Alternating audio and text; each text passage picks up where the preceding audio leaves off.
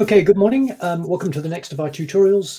In this session, Christopher Oghe from the University of London is going to give us an introduction to the TEI Text Encoding Initiative XML language. Go ahead, Christopher. Thanks.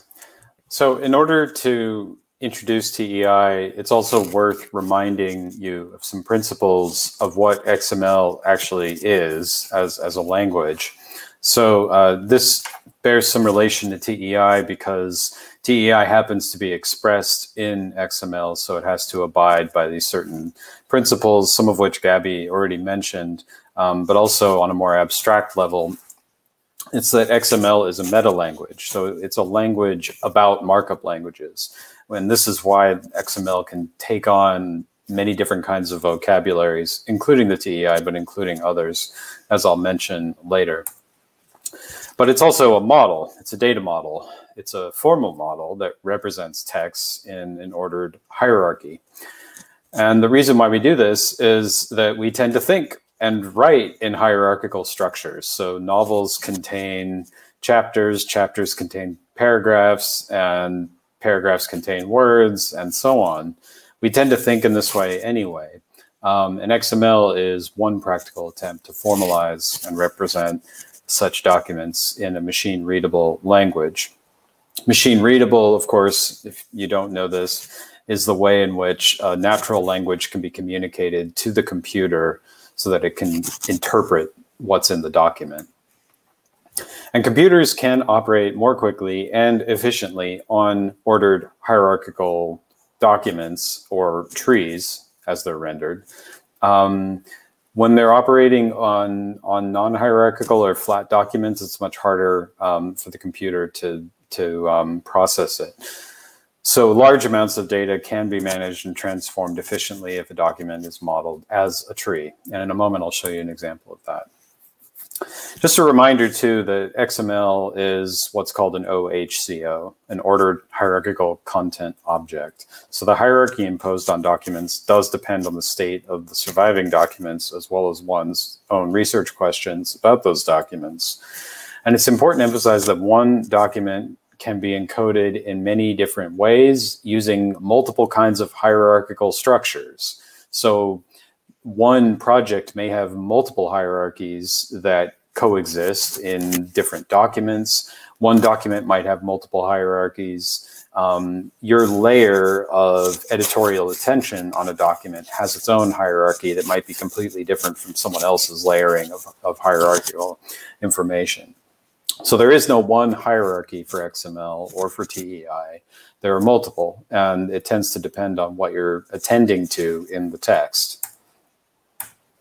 So what's the difference between XML and TEI? I already hinted at this. The XML specification details the rules for the language. So elements, as we know, in XML are delineated with angle brackets. And the rules are specified by certain standards like the TEI. So there are many other vocabularies of XML in every kind of domain of knowledge that you can imagine. Just in journal publishing, there's an XML vocabulary called JATS. Ebooks uses bits for book interchange. All of these are written in XML but have different vocabularies. There's even a beer XML standard.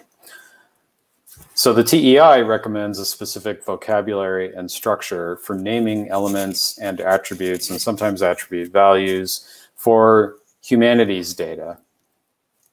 So, for example, many humanists might be looking at encoding plays in TEI. So on the left-hand side, we have printed text of a play. And you might be thinking to yourself, well, I kind of understand as a reader what the difference between a scene and a scene description is, and a speaker and stage directions are, but how can you make that explicit in your data model? Now, XML allows you to do that, but what TEI does is it constrains the vocabulary based on an agreed upon set of standards for naming these elements of drama. So as you can see, there's a head element that indicates clearly what the heading of the play is.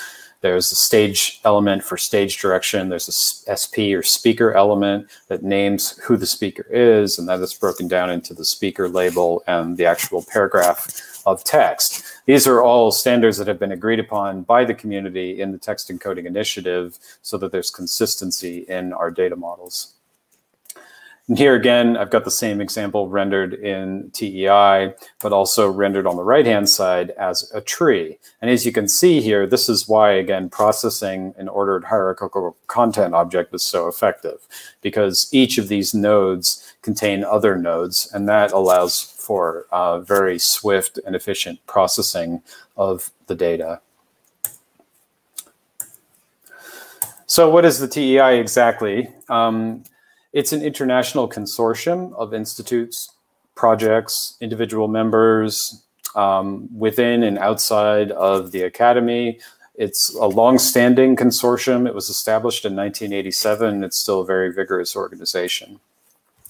It's also a community of users and volunteers that are creating hardware and software independent methods for encoding and archiving humanities data.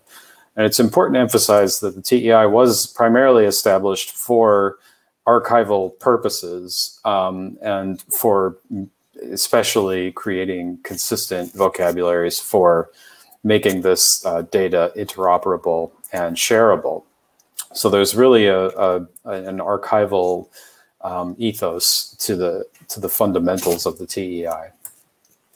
But it's also a very flexible set of guidelines that comes with recommendations and examples for over 570 markup distinctions, depending on what you're interested in. It's also a tool for producing customized schemas for validating your project's XML text. So the way that you can validate your text, as Gabby mentioned in the previous video, is by creating schemas and rules. You can write in XML documents a schema that constrains and names the appropriate kinds of elements and attributes that you use in your project. And finally, and very importantly, the TEI is a set of free and openly licensed style sheets for transformation into all kinds of formats. So HTML, Word documents, PDFs, databases, RDF for linked open data, slides, EPUB, all kinds of transformations. And this is important because XML needs to be transformed in order to be readable for most people and for most purposes. So they offer free style sheets and some publication tools for rendering XML data in various formats. TEI is also very pragmatic. It's based on consensus. It's based on organizing and structuring textual resources, image, and other media based on community needs, based on what scholars and archivists and librarians need in their work. And finally, the ultimate ethos, I think, for the TEI is the archival format for long-term preservation of digital data. The idea here is that there's no one program or no one piece of hardware that you need to access TEI data. It's platform independent, it's interoperable and shareable, and that makes it a much more a long-term format for preservation. The TEI community consists of many different parts. There's a consortium with members who pay yearly dues to belong to the TEI. There's an executive committee. There's a technical council that works on technical issues, ranging from actually writing the TEI guidelines to creating style sheets that I've mentioned. But they also help to create software.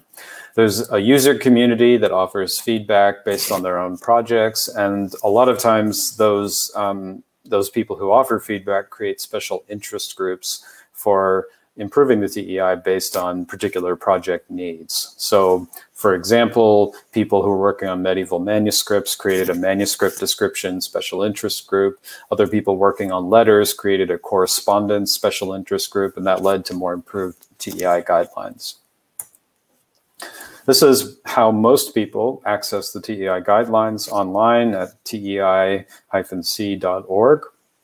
This shows you the 23 modules of the TEI guidelines, which may seem a bit intimidating, but most people use this like like a reference manual, not like a novel.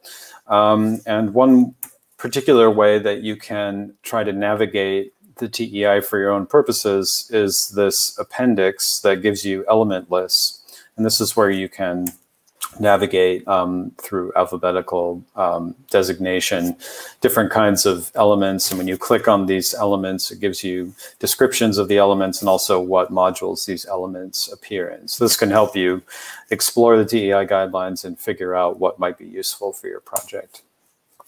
So what can you encode with the TEI? Essentially, the TEI takes a general and agnostic approach to any textual structure and verbal phenomena. So I mentioned before that the same text might have multiple ways of encoding it, might take on multiple hierarchies depending on what you're attending to. So it doesn't say that you have to use a particular set of tags. It doesn't say that you have to do anything in particular. It's not called the TEI laws. It's called the TEI guidelines for a reason, that they're flexible and subject to change. So a textual approach to doing this is based on the codex, essentially. It can work for non-codex material too, but the textual way of doing TEI is essentially making codex-based material into machine-readable documents.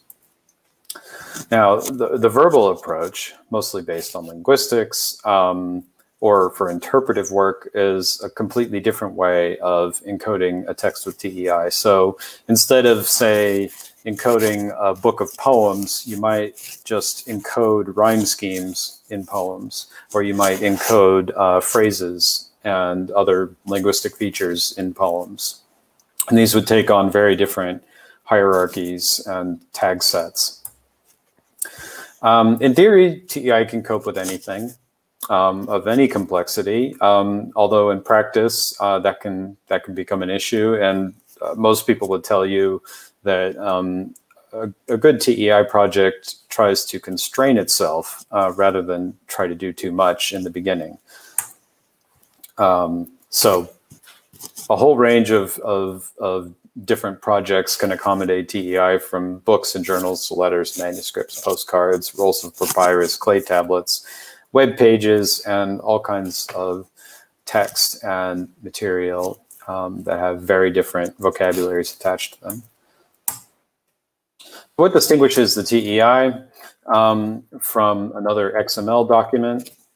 Well, every TEI document has a standard template, and they need to have two parts. Every TEI document must have a TEI header, and the TEI header contains metadata. And the metadata required is fairly minimal, but the metadata is what's describing the document, who authored it, what the title is, and so on. And the second part is the text element, which is enclosed within a text element.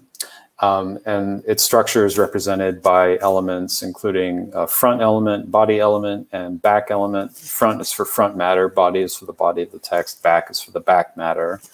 And within these structural divisions, you can have further subdivisions encoded within div tags.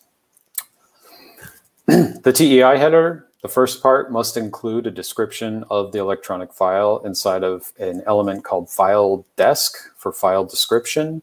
And within that file desk, you must include a title statement with a title and an author, and ideally others responsible for the electronic text.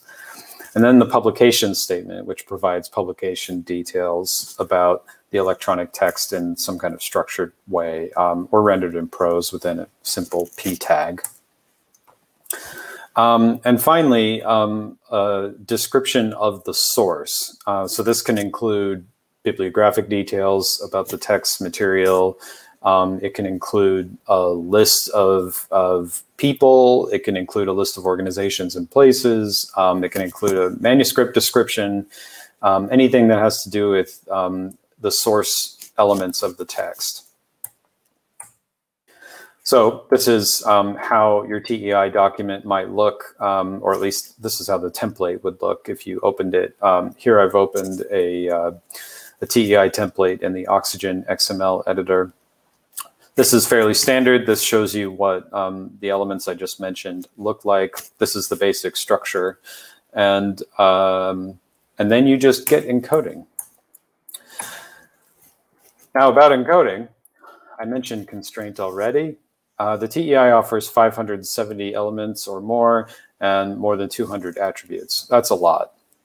Just like you cannot read all the books in the library, you can't also read all of the TEI elements unless you're really, really into that, which is fine, but most people don't need to do that. It's important to emphasize that TEI is not specifically a schema. So editors can select TEI documents and attributes from TEI modules that apply to their projects. But strictly speaking, if you select a document with a TEI all schema, you're technically allowed to use all the TEI elements that are available to you. But ultimately, TEI is the basis for representing your text and using standardized vocabularies that can be the basis for further customization or subsetting of particular elements that might be necessary for your own project. So most projects, I would say, only require around 25 or so elements. Some use even less. I've seen projects of really big data sets only use 1 or 2 elements. So having a sense of what your project needs and being able to constrain your practice, hopefully with a schema, using TEI elements can make the project much more manageable. So what kinds of outputs might you make from TEI? The TEI enables you to encode your interpretation of the materials using various kinds of data models. What you end up producing from TEI is a complete step. As I said before, any XML document needs to be transformed in some way. But it's important to remember that there's no one-to-one correspondence between TEI and any particular output. So the TEI is a set of interpretations, and a PDF is a view generated from that set of interpretations, but they're not equal. An HTML page generated from a TEI document is also not equal. It's a different view. In fact, it's written in different, using different tags. So the TEI is the place where you generate, you can generate a number of views, but it's also the place where the scholarly interpretations that you've created for your project reside in a single place. So as far as creating views of the edition or supplementary indices or research aids or introductory editorial material, critical apparatus, metadata lists, people, places, all of these things are rendered in the data and have to be processed in some way. You might not even generate a reading edition or an index at all. You might just archive TEI because it has all of this important information in it. So in terms of what you might produce from TEI, obviously HTML for web display is one of the primary modes. Some people even convert it back into Microsoft Word, but a lot of other people would put it also into PDF for reading text view. It really depends on how the TEI needs to be processed and for what purposes for the reader. But also generating analyses from the TEI is another important element. So once you have this data rendered in an ordered hierarchical content object, you can then use a language such as XSLT or even Python and R to generate analyses based on that data that, for example, look out for linguistic statistics based on particular elements that you've marked up in the text. Sorry about that. And now I'm done. Great, that's really useful, Christopher. Thanks very much. I just got a meeting reminder.